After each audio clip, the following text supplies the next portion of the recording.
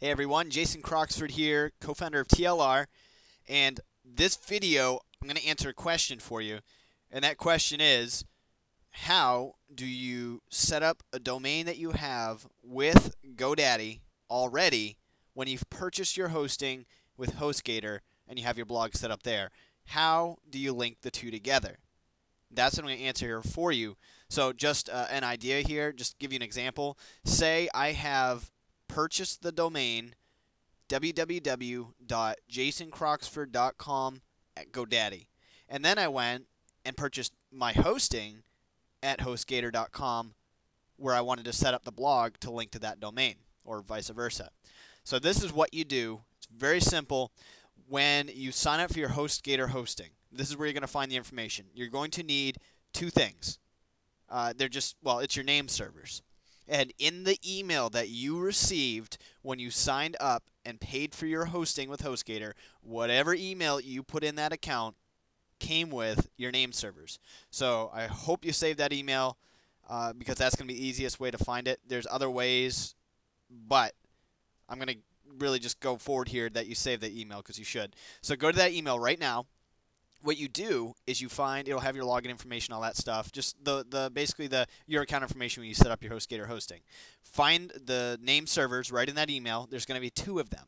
What you do is just simply do this.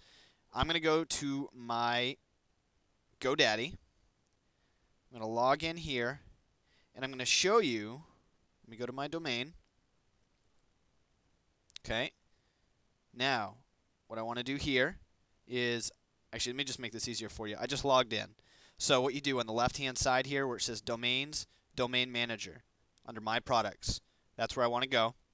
So I'm opening that up right now. It's going to take just a moment to load. Perfect. Okay. Now I'm just going to click on the domain I want to modify. So I'm clicking this now. It's going to take another moment to load.